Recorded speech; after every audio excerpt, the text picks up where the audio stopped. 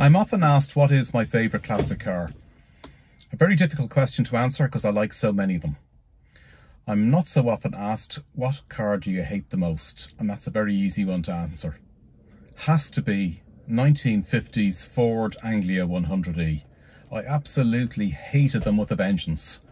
Boring styling, tiny side valve engine, 3-speed gearbox, do absolutely nothing for me at all. And then this arrived.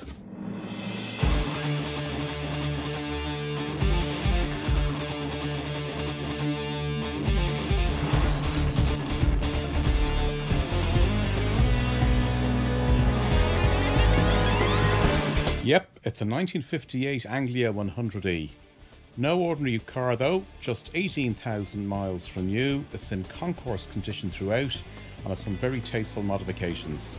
Aquaplane head, Halda overdrive, twin carbs, brake servo and many more have turned this into a pocket rocket. Full switch start.